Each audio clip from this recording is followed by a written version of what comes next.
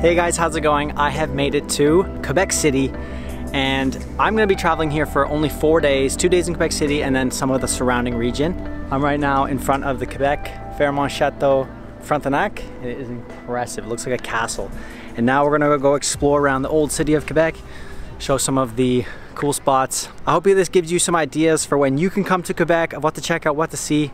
So yeah, I hope you enjoy the video. Woo, the crew! The crew! Lisa's local here in Quebec and Kathy's from Peru. Ruben, almost local. But almost local. Local. Yeah, that's right. Because she's stuck here, which is not a bad place to be stuck. But it's amazing. I love Canada. So yeah, so they're gonna appear in the video more than I am, so enjoy!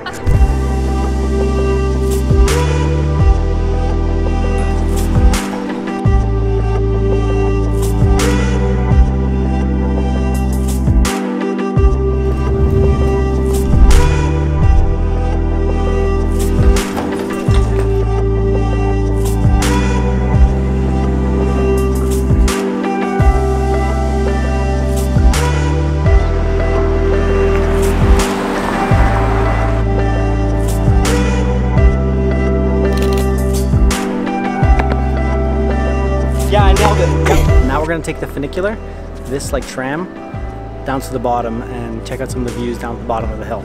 You need to wear a mask. C'est la loi.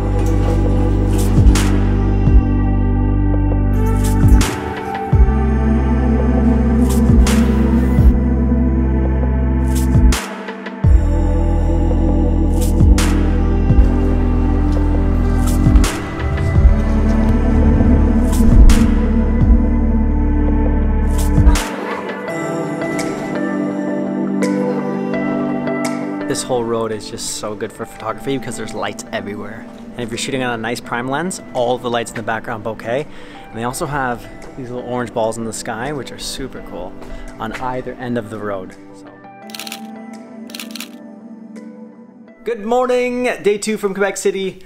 And today we're gonna explore the rest of what we didn't see yesterday. It is crazy how much this place is like a mini Europe. It's actually amazing.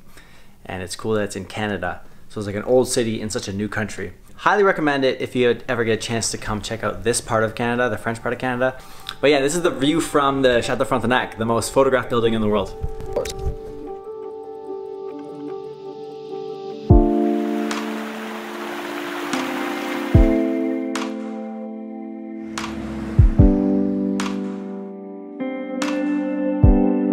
So here we're at the Citadel in Quebec City.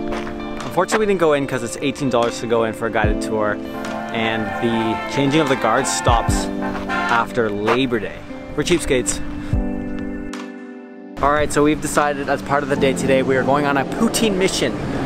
We're going to get 3 of the top 8 most famous poutines in Quebec City, and then try them all together. So here's stop number 1, Chez Aston. One of the most famous for sure in Quebec. Here it is.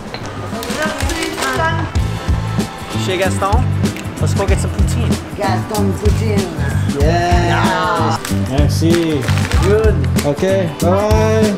Merci. All right, we've acquired all 3 poutines from Poutineville, Chez Aston, and Chez Gaston. And here we are in the middle of this empty field in the Plains of Abraham, ready to consume our goods. Okay, if you want to go for the classic one, French fries with gravy and cheese. I chose this one because I read that this place served the first poutine in Quebec City and it's really famous. You can find them everywhere. It's a big chain. This one is a vegan poutine. And yeah, you can see there's actually potato, like pieces of potato. It's not fries. This one was my weird selection. We just went with the home special. Chez Gaston, he's added a bunch of like onion and meat. Gaston poutine. We'll see how that works out. I'm not gonna lie, you can't beat a classic poutine. They're nice. Good. Or beef poutine, like it doesn't taste like poutine. I think the vegan one might be my favorite. I might be my favorite. I don't know. I just love the flavors because there's so many like spices and herbs in that one. It just tastes like a full meal, like a full, what is it, lasagna or pizza or something. Not exactly like a poutine like you said. No. But I just like it. It's a delicious dish, but I don't see it as a poutine.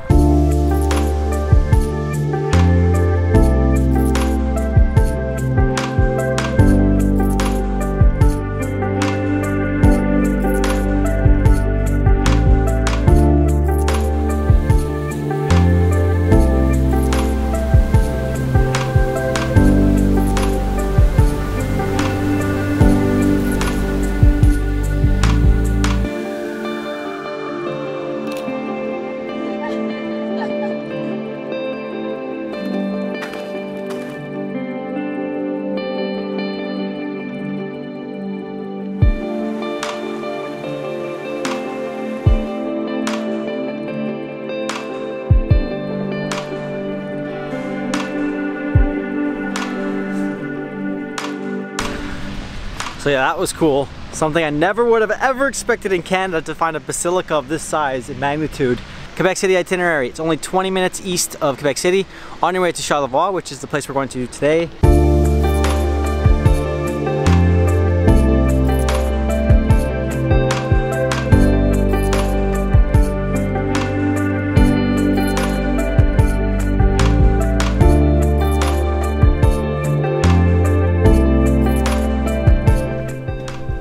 Right now we're in a really cool spot. We are looking at the intersection of the River Saguenay that crosses into the Saint Laurent River, and one of them's salty and one of them's fresh. And then later today we're going whale watching, so fingers crossed that we see some whales. There's our little boat down there, and we are suited up looking really cool in our construction equipment.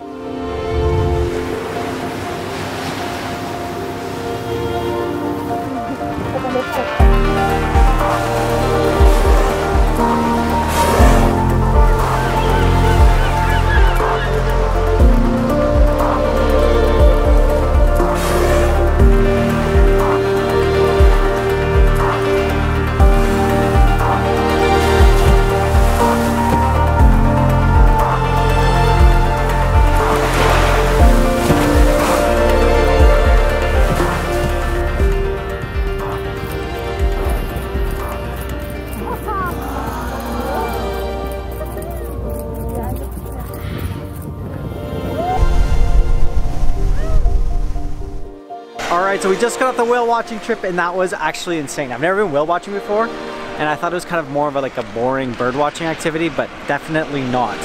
We saw probably 100 whales, between fin whales and humpback whales, belugas, and some seals. It was bizarre. So make this a must-do if you're ever in Quebec City, Charlevoix region, checking out this area. And we are back in Charlevoix. Here are the different crew. Kathy and Lisa are no longer here. I came back because this is the peak of the fall foliage season, and today's the first day, and it is, as you can see, super moody in here. It's almost like the Pacific Northwest type misty, moody vibe in here.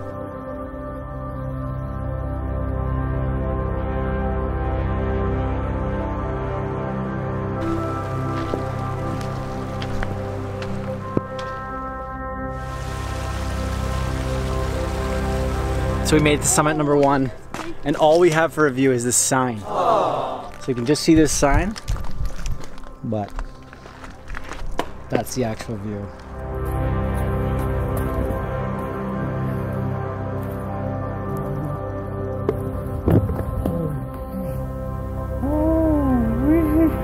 We just see nothing here. Oh gosh. This rock is in the middle of the... Oh.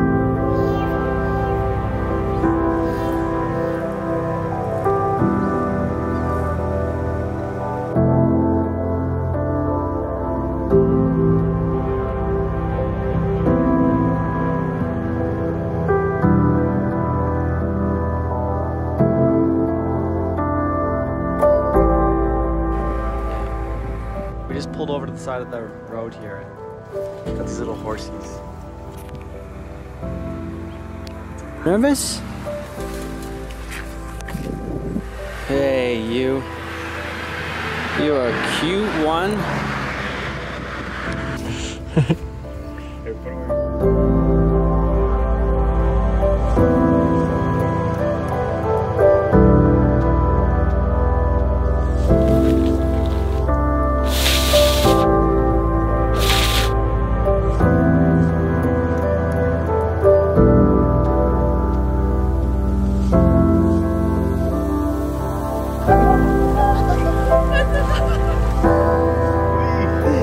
Let's go.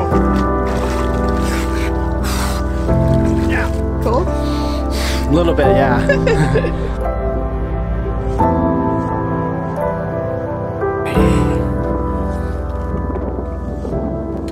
I like how we're the only people up there. Yeah, it's pretty cool.